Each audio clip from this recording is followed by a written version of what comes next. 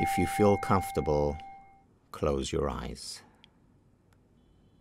Take a deep, long and full breath through your nose, filling up your chest and belly, and then let the air all out slowly and gently. Continue breathing deeply and slowly as you bring up in your mind's eye someone or something you're grateful to or for. Breathe and appreciate.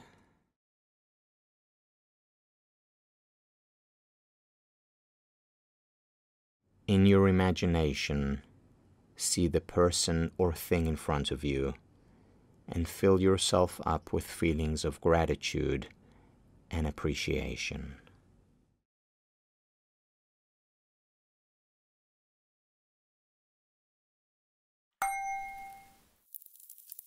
Fantastic.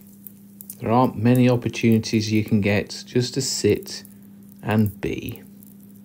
It's times like this that you can relax and be one with your breath and your thoughts. Good morning, everyone. So this term, our Christian value has been resilience. And there's a lot we can all learn about resilience. Resilience is the ability to recover from or adjust easily to misfortune or change. Being like the bamboo, bending but not breaking. See, like this bamboo, bend but don't break.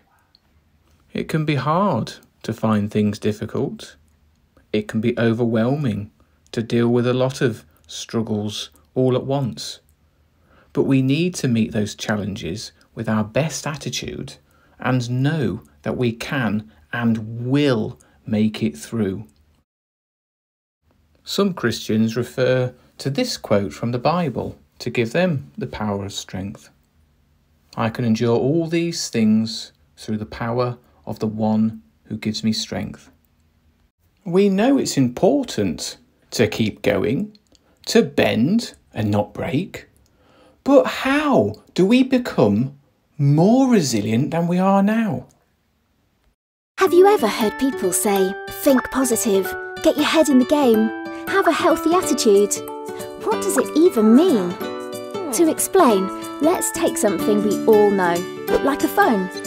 They're getting smarter, just like you. And as the adverts keep telling us, everything about them is connected. Which is true, everything is connected. Your physical, your mental, and your emotional health and well-being. All of them affecting each other and affecting you. Life's about finding balance. But how do we even do that? Well, the first bit's obvious. You've got to have charge. Sleep is essential for your body and brain to rest, regulate, and repair. About 9 hours to be properly charged up. Good morning. Next up, a phone is meant to be used for communication, sharing. Sharing and talking help staying connected. We're the same. Life's so much better when we're connected to our friends, family and community. Your attitude will also improve when you learn and achieve new things. Set yourself a goal. Be faster, jump higher, expand your grasp of a new subject, or master the art of pancake flipping. There you go. You'll surprise yourself with what you can do and the feeling of reaching your goal, like the tastiest pancakes. When it comes to emotions, don't repress it, express it. Get creative and explore those feelings through art, music, whatever.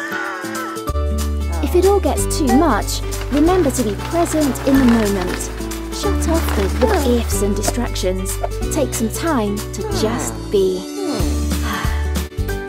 So when you put it all together, getting in charge, staying connected, setting goals, expressing yourself, and knowing when to take time out, you'll find that you're a lot more protected against the bumps and knocks of life. So you can carry on being awesome. Those were really good ways of becoming more resilient. But how many of them can you remember? Let's see if you're paying attention. What was the first thing mentioned in the video? Sleep is essential for your body and brain to rest, regulate and repair. About 9 hours to be properly charged up. Good morning. Yes, important amounts of sleep. 9 hours for some of you. What was mentioned next?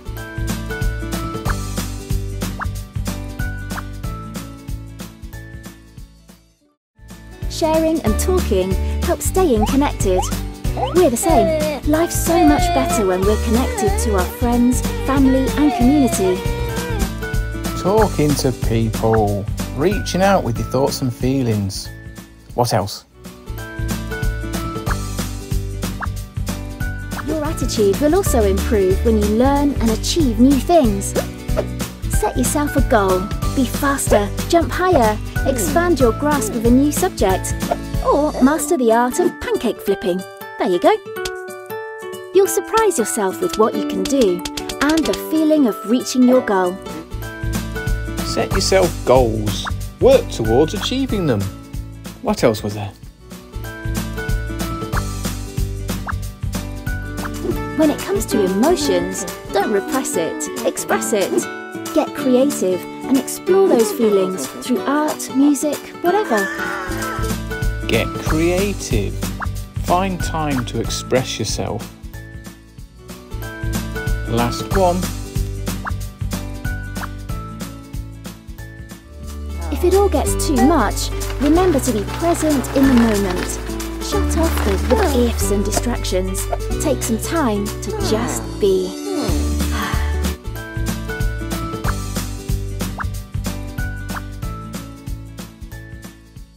How many did you remember? Remembering them is one thing. It's the doing that's important.